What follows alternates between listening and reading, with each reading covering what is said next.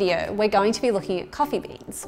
Before the advent of the third wave specialty movement, coffee was seen as a commodity.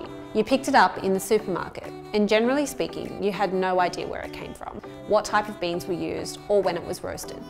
What the third wave specialty coffee movement has done is increase the transparency behind the bean's origins, giving that knowledge back to the consumer. So now on a coffee pack, you'll get information like the bean variety, the country, the region it's from, the processing method, and the roast date. All things that help you make more informed decisions on the beans you choose. There are many species of coffee beans, but the two most common and well-known are Robusta and Arabica. Robusta is not as common in the specialty scene, while Arabica is the norm in third wave specialty.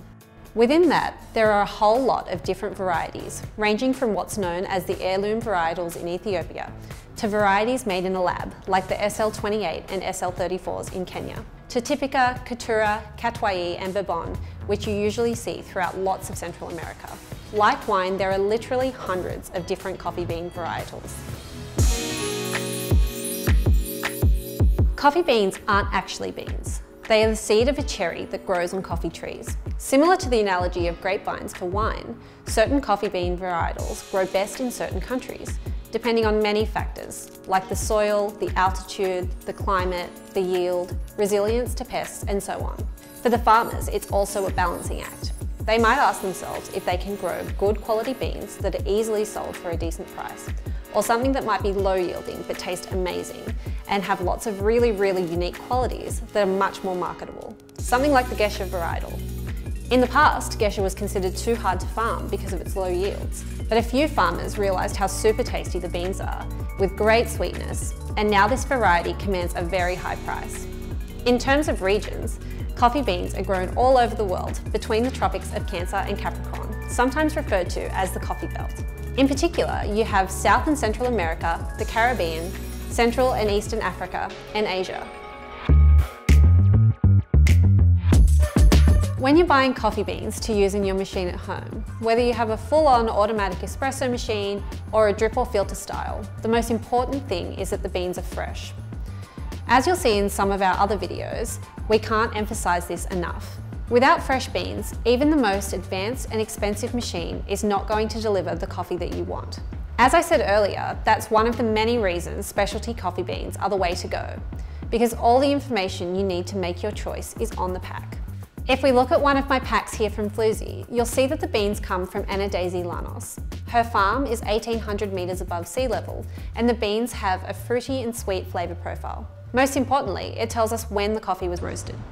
The coffee should ideally be used between 5 and 30 days after it's been roasted.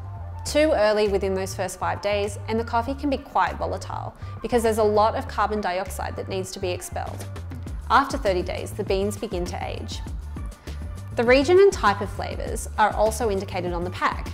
For example, if we were talking about Kenyan coffee, we might expect to see higher acidity with winey, grapefruit, blueberry type flavours. Or if we were talking about Colombian coffees, we might expect to see stone fruit flavours, a big body, chocolatey sweetness. Another thing to consider is that coffee cherries are a fruit. So just like buying seasonal fruit and vegetables, you can choose seasonal coffee beans, and this will affect the flavour you get out. Then there's single origin coffee versus blended coffee. Whiskey is probably the easiest analogy here. So if you want something that's really going to showcase a way of making whiskey, a storage method, the barrel it's matured in and so on, you'd go for a single malt. But if you want something that's an everyday, more balanced whiskey, you might go for a blend. The same applies to coffee. A single origin will be from a certain region, country, or farm, whilst a blend may come from many origins. The other part of choosing coffee beans is the roast level, light, medium, or dark. This will dictate how you make the coffee, and if you want to see more on roasting, check out video 2 in this series.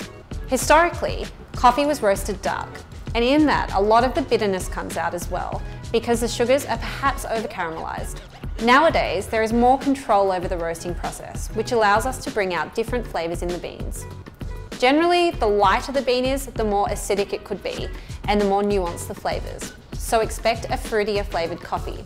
This is generally preferred for drip or filter drinkers. The medium roast offers a balance between acidity and sweetness, while darker roasts lean towards the bitter, chocolatey and fudgy side, flavours that pair well with milk. Ultimately, choosing beans comes down to personal preference. I would suggest you try coffee beans roasted in all styles from many different countries and regions until you find your favourite ones. Then use those to create your third wave specialty coffee at home.